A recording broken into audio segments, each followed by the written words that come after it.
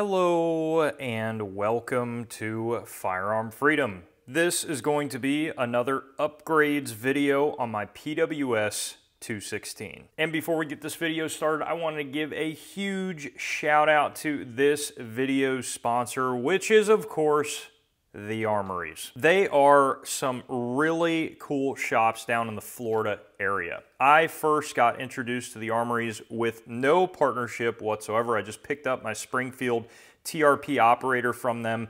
They were one of the very few places that had one, and they were hundreds of dollars below the other competitors. So I wanted to get with them, work with them on my channel, and if you're not in the Florida area, they actually also have an incredible website. That's where I found my TRP, and actually throughout the entire month of May, if you're into shadow systems, pistols, you are in luck. They're doing a huge sale all throughout the month of May on those pistols in particular. I really appreciate their support on the channel. Integrity is #1 for those guys, and it really comes through as a customer experience. So check them out and thank them for supporting this video. The PWS Mark 216 is back out on the review channel. We got some wild upgrades going on here, and we're going to talk about them in this particular video. So I had these upgrades on my night vision build, and there are a few videos on my channel about that night vision gun.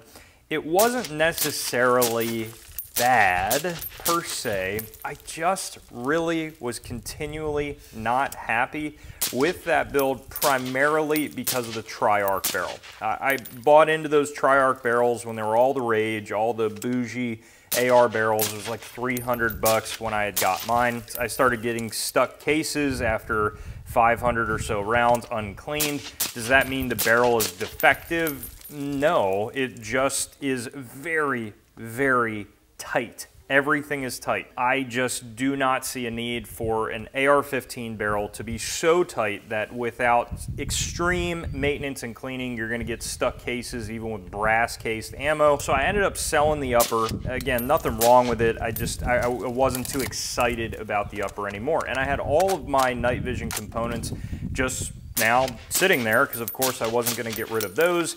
And I was looking around and you know, I just thought, why not?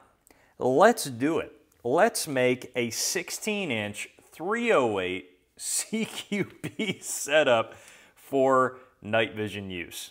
What better to really drive home, really pack the punch within close quarters than ball 308, or if you're feeling spicy like sometimes I am, some Spear Gold Dot 308. I just think that is a very fun situation to think about just because of the sheer concussive blast. It's a little bit of a meme, but at the same time it's not, because at the end of the day, I am able to run this with my Tyon Dragoon, and that's the full-size Dragoon, 9-inch can, and there is little to no flash out of that suppressor, and surprisingly, the gun is hearing safe with that on there. And on top of that, you actually have essentially still a very lightweight package, because that Dragoon, although looking ridiculously long, is titanium and very lightweight. So for me, I saw this as a very realistic package. Now, also, in today's modern world, you are seeing a lot of the time some level 4 body armor, some ceramic plates, even some level 3A steel plates. I really like the idea of absolutely smacking a level 4 plate and carrying a boatload of energy behind that plate. Will it go through a plate being worn by somebody attacking you? Probably not, but again, the concussive, massive dump of energy behind that plate, I guarantee you they're going to be feeling it and having not that great of a day. The other thing that I love about the Mark 216 is that in the 16-inch configuration, although it is still heavy, it handles scary good. Scary good. And let me tell you, if you're not shooting at night and you're not worried about any sort of concussive blast, the Tyon brake in the front, the 3-chambered brake, whew, if you got that gas setting tuned right, you can dump it into the target like it's a 5.56. And again, I just think that is kind of cool. The actual upgrades that I threw on this from the night vision build is going to be my Unity riser here, and then also my EOTech EXPS3-0, so I threw that on there. I also was running some Midwest Industries flip-up irons, of course, threw those on as well. I have my Surefire Scout up in the front, and this is, of course, the Vampire, so it has the capability of having infrared and also white light by a turnable head up here in the front. And then I'm also running my Holosun 321 laser. In the video, you guys will see that similar to, actually identical to how I was running it on my night vision build, I had my front sight flipped forward and the laser aiming module right behind that front sight. And that is really how I would prefer to run a night vision setup. And of course, at the range, was it working?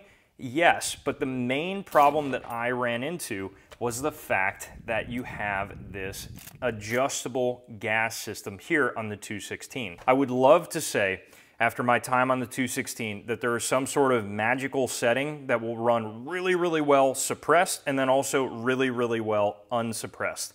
The more that I shoot this gun, the more that I'm kind of coming to the realization that you really have to be able to adjust that setting, and it's really, let's say, quote unquote, mission dependent on your situation. And the frustrating thing is that when the suppressor is off and it's back down to that suppressed setting, you guys are going to see a little bit in the B-roll when I was trying to zero this setup that it is essentially a single shot. It is not cycling at all. I was racking it back like a bolt action until I opened the gas back up, and then of course it ran 100% reliably because it is in the unsuppressed gas setting. With the suppressor, if I threw it on in the unsuppressed setting, it was so rough on the recoil, it was ripping right off the rim of the casing and leaving it in the chamber. This is a tall tale sign, especially on an AR-10, of over-gassing issues. I could not get to that easily without removing the laser aiming module. Now, of course, it is quick detach, so I was able to just take it off and adjust it and put it back on. But this is obviously not a great idea to retain the zero on your laser. And I know it does not look as streamlined and nice on the left-hand side of the rail because I have to have an additional Picatinny mount. It is actually super practical. It works out well. I didn't have any issues with this running on the side as far as bumping into things or anything like that. Now, the only thing I will say is that in a bag or in a small corner in between like a dresser and something else, this is obviously going to massively beef out the overall profile of the rifle. But if you can get over the looks of it and you're not putting it anywhere in a compact position, this is going to work just fine. And actually, zeroing of the laser in this position, it's actually designed to be in this spot on the rail. And you can note that by the direction the adjustments are and then also where the lettering is for the logo itself. Of course, I could just ditch the front sight and run the laser up top, and I might do that in the future. I just really, really like having backup iron sights. And even though I have the riser and I can't see the iron sights there, I have the ability with this quick detach EOTech to pop it right off, flip up the irons, and I have extra sighting. Yes, this is kind of an insane what-if situation to think about, but really just from a practical standpoint at the range, if my battery dies or whatever, I always have a backup sighting system that I can just pop this off, flip up my irons, and I'm good to go. I don't need to take anything off or screw anything back on. So that's the reason why I like keeping iron sights on a night vision build. But, you know, I know not many people are huge fans of running something as excessive as a 308 AR-10 type platform in a night vision role.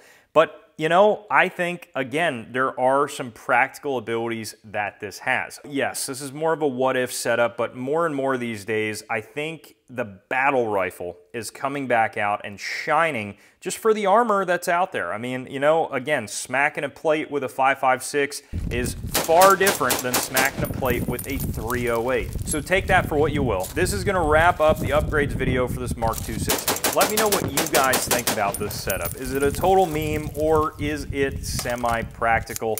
I want to know what you guys think. And of course, you guys know the deal. I absolutely will get back to you down in that comment section below. While you're down there, head up to the description for the ways to support the channel, and as always, stay tuned for more great videos coming soon.